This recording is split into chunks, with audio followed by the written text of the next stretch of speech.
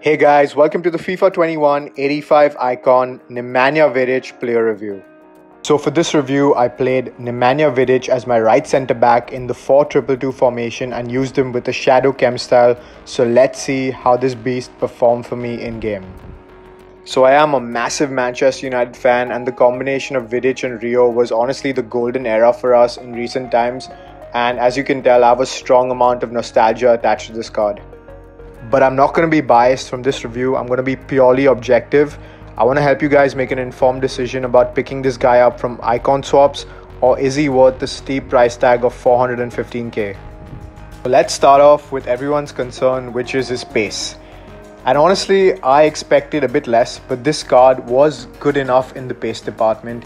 He is no Rafael Varane, but when I used him with the shadow chem style, he did his best to catch up to most attackers, and to be fair to him, he actually did. And pace overall, in my opinion, wasn't the concern with this card because it was more than adequate for me. He also defends like a tank. Whenever the ball is within his wingspan, he has some superb defensive stats. He has great stand and slide tackle, amazing interceptions, and he has that aggression of 90. Honestly, you can actually feel that high aggression because he just presses and rushes down opponents in a flash. Now, his passing from the back was also good. It just got the job done. Mind you that he has the 2-star weak foot, and passing with the weak foot will be horrible. So stick to passing with a stronger foot, and for me, it was more than adequate and shouldn't be any concern to you guys. Now, how did Vidic feel on the ball? And this is quite interesting. He has 47 dribbling, which is horrible for a defender. But honestly, when you're twisting and turning and jockeying opponents, he doesn't feel half bad. He feels pretty smooth, to be completely honest, and he feels like a relatively agile defender. But on the ball, when you notice his dribbling, twisting and turning with him on the ball is a bit of a concern. I would just get the ball with him and release a pass, not spend too much time dilly-dallying with this guy on the ball.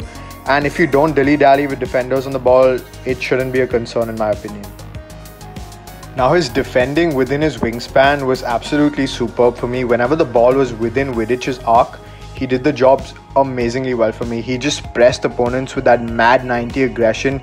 He's like a mad dog, and he gets pretty much every tackle he contests. He has high strength, great tackling statistics, and overall defensively he was solid for me. I had no complaints there whatsoever. He is also a beast in the air and wins you 9 out of 10 headers he contests.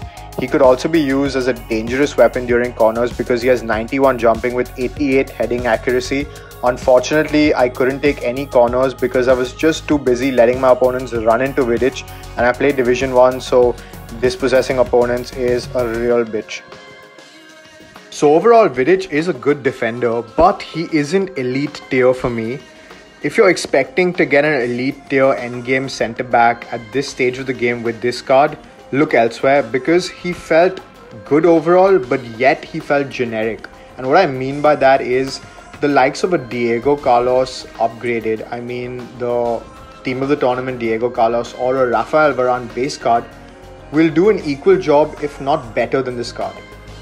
The cards like a Diego Carlos, team of the tournament, or Rafael Varane both have phenomenal defending stats combined with amazing pace stats and physical stats for days, and these guys will actually overshadow Vidic when you pair them together, and you can actually see a visible difference between the two defenders. My advice to you guys is that he is definitely not an endgame defender. So if you're a Manchester United fan and are looking for a starter defender to fit into your team at this early stage of the game, and you're just playing swaps for fun, not too seriously invested in it, pick up this card. He will do a great job for you in game, but he's not endgame or elite tier by any stretch of the imagination. But if you're spending 420k on this card, it is definitely not worth it. You can just pick up the likes of a Van Dijk, who will do a better job than this card. You can pick up an informed Joe Gomez, which will do a better job than this card. You can also use Varane and Diego Carlos's base card, which will do an equal or better job than this card. So that 420k price tag, simply because he is an icon, is simply not justified. I hope you guys were able to understand the gist of what I'm telling you, and if you were able to grasp what I'm telling you, I'm super happy, because I would have successfully advised you to pick up this card or not.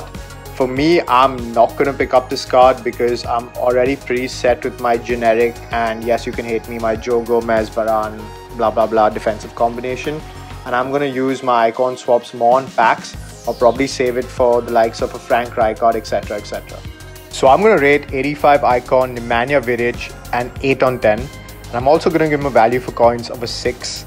He is simply not worth that price tag. But if you want to pick him up from icon swaps, if you're a United fan and you want a starter icon defender, go ahead, because then he's virtually free for you guys and money shouldn't be an issue. I hope you guys found this review helpful, and if you did, please drop a sub on the channel and a like on the video. It would mean the world to me, and have a great day ahead, guys.